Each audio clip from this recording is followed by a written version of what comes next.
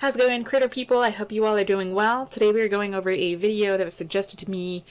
This one is, I think they had a short video of it, but this is by Joel Beckman, and it says in the title, "By any means necessary when dealing with a bully, let's show him how to meet dogs properly." That doesn't sound too good, but we're just going to jump right into it. You're going to see Prince and this brown dog get into a fight. I never enjoy these type of sessions. They always make me... baloney. Of course you do. Otherwise, you wouldn't post them. You get off on this kind of bullying yourself. You know, you yourself are the bully, and you're bullying another dog. So you absolutely get off on this. And nervous.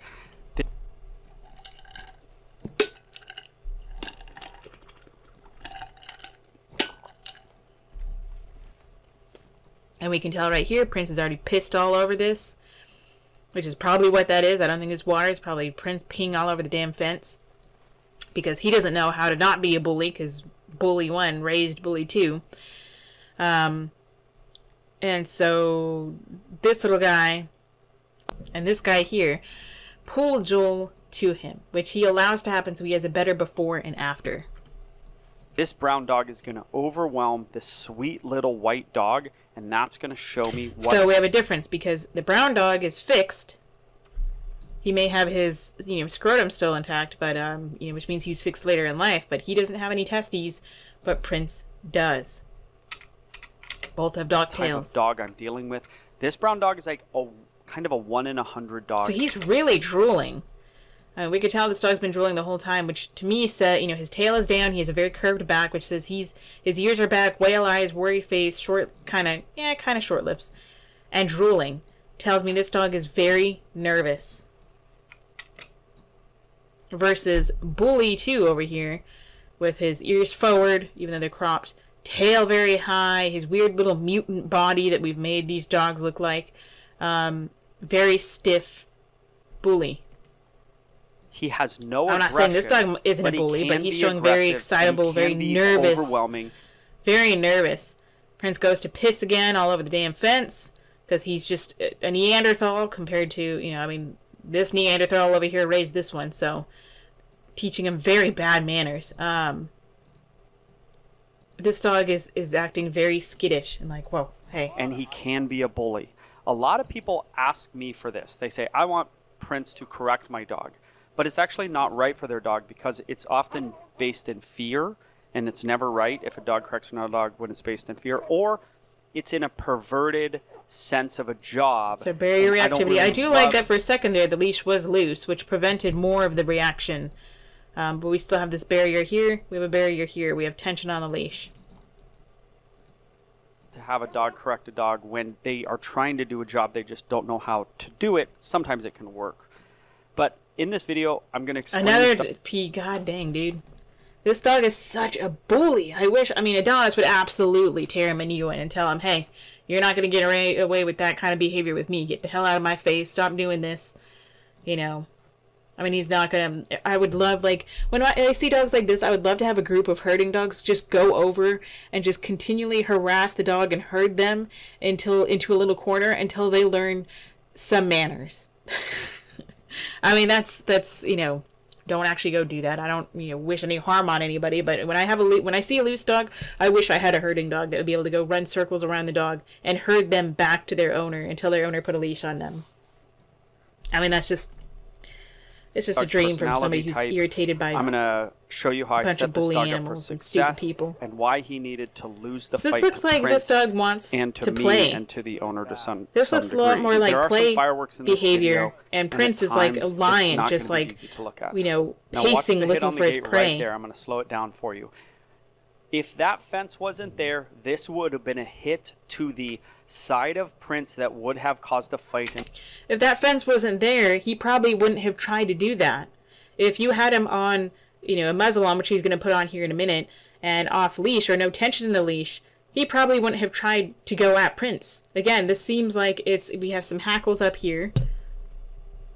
It seems to me like it's more of just, a mixture of fear and or wanting to play. I don't see it as aggression. Now, with the intention of the hit, you're going to see this dog meet multiple dogs, and you're going to see a changing point in the middle of this session. It looks like he wants to play with him. Overwhelming to the sweetest dog in the world. Then he's going to meet Prince, who is not going to put There up was a with cut his there, what nonsense. happened They're in the gonna cut. get into it, then you're going to meet other dogs, and he is going to be pretty cool with those other dogs. This is nature. This is the way organisms behave. No, it is not nature, because nothing is natural about a dog. Over the last anywhere between 15 to 23,000 years that we have domesticated them, we have changed them and made them mutants. This is probably healthier of any boxer I've seen or boxer mix, but we've made them mutants and we've made them just absolute slaves. So there's nothing natural about a dog. They don't know nature if it hit them in the face. Dogs would go extinct if it weren't for humans, or they would revert back to their natural, more natural ancestry. But helping a dog like this is not easy. That's why I'm launching the Beckman. It is, because I specialize in it. It really is. If he's reacting, create distance. When he's below threshold and he's able to look at you and he's able to chill and make friends with the butterflies and watch the other dog and look away on his own, reward. And you keep doing that and slowly decreasing the amount of space between him and the trigger. And that might take time, but it's simple. KISS, keep it stupid simple, or keep it simple stupid. It takes time, but if you take the time it takes less time, and it's more appropriate for the dog. You're not yanking and choking on their trachea, causing a collapsed trachea. You got the esophagus, or I guess, the esophagus is probably lower here, but, trachea, you've got the thyroid glands, you have blood vessels, all sorts of things. Salivary glands.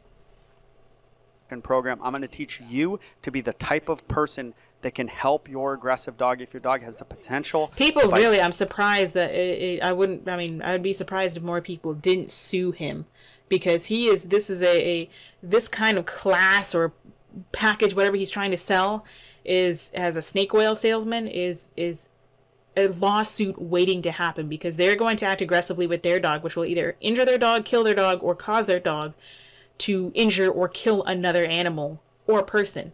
If you want to be abusive to your animal in the name of training and teach them to become more dangerous, or teach yourself to become more dangerous, then follow his thing. A community section for support. It's basically the single best aggression reduction program there is. No, there's not. It's the most aggressive, abusive program there is. It's among one of them, dummy.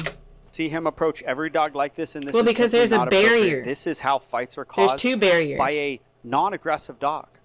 This dog actually isn't aggressive, but there's he can be a fence aggressive. And there's a leash, and he still pushy. looks like he wants to play. That's a play battle. Dog. He says, that's frustration. That's pent up energy. Fight. The other dog doesn't like it. You can teach the other dog to move away, and he will fight. His one friend in the world is he will not fight. Not necessarily. 20-pound Alaskan Malamute that flipped him and put him on his back, and now they are friends. That is the information I know. They don't have to be friends. Your dog doesn't have to make friends with everyone they come across. That's the whole problem that people like him make, is that, they try to reinforce the idea your dog has to be friends with everybody or get along. I don't care if my dog is friends with everybody or has not a friend in the world, because he's with me. I don't care about that. I want him to be able to, I will teach him and raise him to, or her, my future dog. I don't have a dog now. Rest in peace, Adonis. Love you, little boy.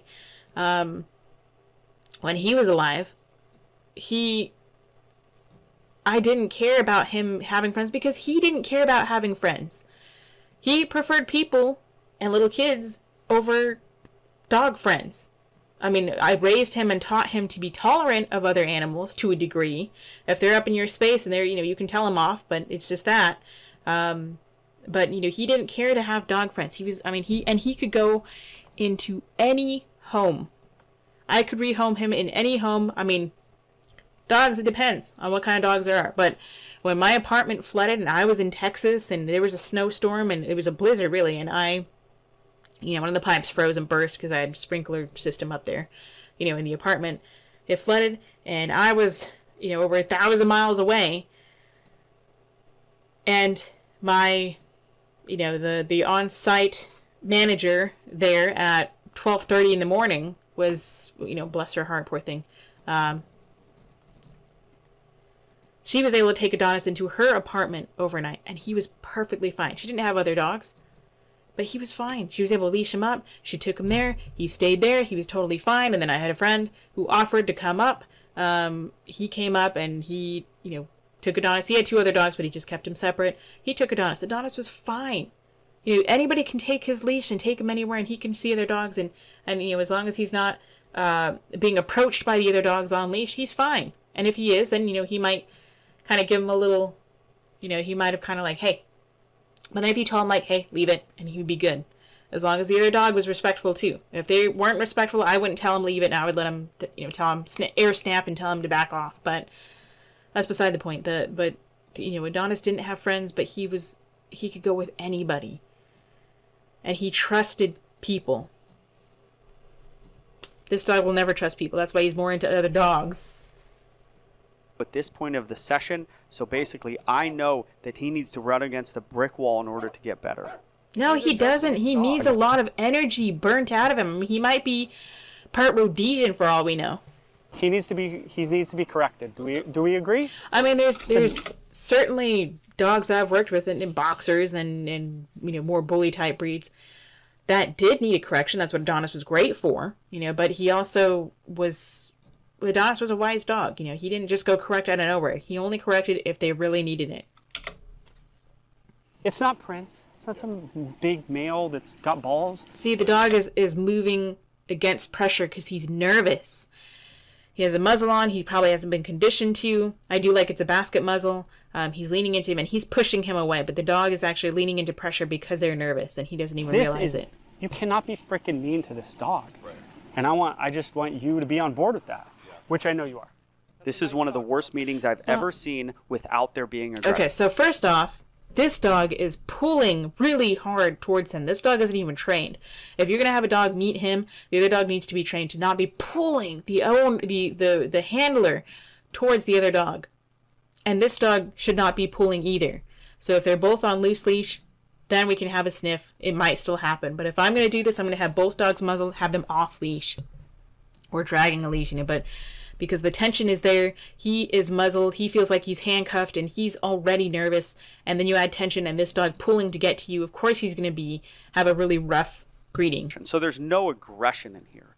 It is just full bore, overwhelming force, and Agreed. no holdback in the dog whatsoever. Agreed. To the point where the little dog was overwhelmed, and so I'm going to have to give this dog a correction. Agreed. So he's still allowing this dog to run over here, again, for a better video, or because he's just an idiot. The instant this dog starts to pull, I would back them away. I would say, we're not doing this. Don't allow this to happen. He's allowing this to happen. Don't kid yourself. He is going to learn. I'm going to give him a correction right here. You should have been backing him away the entire time. Why are you waiting for this? At that Alaskan Malamute, the owner did it, and the Malamute flipped him and overpowered him. So I know that now, so I'm going to overpower him. No. He needs to be over. I would have walked him back and said, okay, we're going to wait until we look at this dog calmly, and at any point you start to run towards this dog, we're going to go back, and it's a 2-step dance or a 14-step dance, whatever it takes.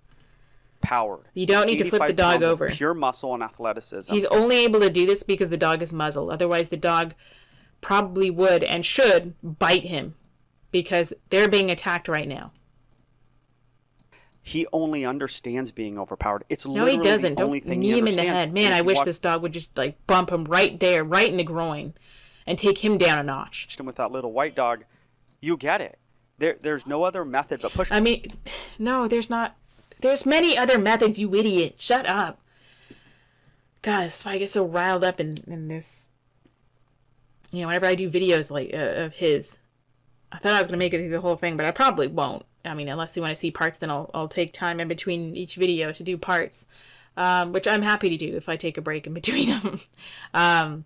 But this is just an ego. He says, I don't like making these types of videos. I don't like doing these types of lessons. Of course he does. He gets off on it.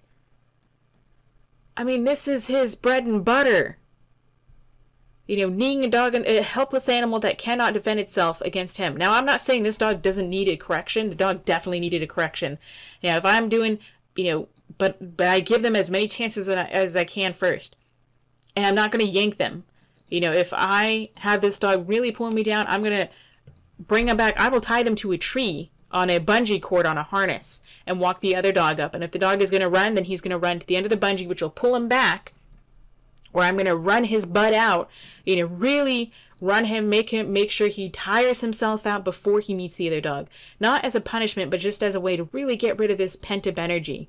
And then have this another, like a confident dog, not a submissive dog. I raised this dog's confidence because this idiot already made this dog more nervous. Hi, Herms. But I would absolutely wear this dog's little booty out and tire him out. And then, make sure he's not overheating or anything like that. And then tie him to like one of these big palm trees. And I would have, a big, but like a 6-foot bungee cord, maybe doubled up if I have to on the back of a harness. And I would have, somebody just nearby, where I could toss a treat to him if I need to. And I would have the other dog and I would just slowly walk them up to this dog. And if that dog starts to lunge, I'm going to back this dog away. And we're going to stand there. And if he can stand there, I might have another handler go toss a treat, or I might go vice versa, where I'm standing there with him. And if he, as long as he's, not lunging and going crazy, I can give him a little reward. Or if he just wants to work on sniffing the other dog, that would be the goal. Where you don't even have to use food. Just have the other dog walk up, he lunges, back and forth, back and forth. And he might be lunging just because he's so excitable. And he's going to learn, hey, it's a lot of work, and this is not paying off. And when I'm calm, the other dog can come sniff me, and we can sniff each other. But as soon as I start to go crazy, then the other dog backs away, and I get nothing. Back. Oh, but Joel, he doesn't understand how to meet dogs. That's exactly right. And so he needs to understand with force from me, force from the other dogs. That's the only way. There's no force-free way to do this. I just explained the force-free way to do this. And the way you're doing this is abuse. So he's making an excuse for abusing an animal and using force. He says, you're going to do it to the other dog, I'm going to do it to you. As much as I sometimes feel like I want to do that to a dog, there's been 1 or 2 dogs that were really pushing my limits. But you know what? They're just a product of their environment. They've been raised that way. I can't go get mad at them. And I have not gotten mad at them. I mean, Adonis was, we butted heads, but he still taught me, that no matter however harsh or in the early years, I had trainers telling me this exact nonsense. And the more I did it, the more he became aggressive. And he taught me that's not going to work. And so I learned, be patient, change the environment you're in. Again, do this, tie this guy on a nice harness, a comfortable harness, on a bungee line, a strong one with a strong carabiner if you need to, around a tree or some really stable position, and then let this dog walk up to him. And the bungee's there so he doesn't go hurt himself. He wants to run, and you can double the bungee, you can triple the bungee, whatever, so it's a lot more force to run forward than it is to run back. And eventually you slowly remove the bungee, you can have somebody holding him, you give some kind of positive reinforcement, which will increase the behavior of this dog being able to greet dogs politely. Or he starts to pull and you walk the other direction. We're not meeting this dog doing that. You go back and it's back and forth and back and forth. You take the time it takes less time, and it's not abusive. I'm going to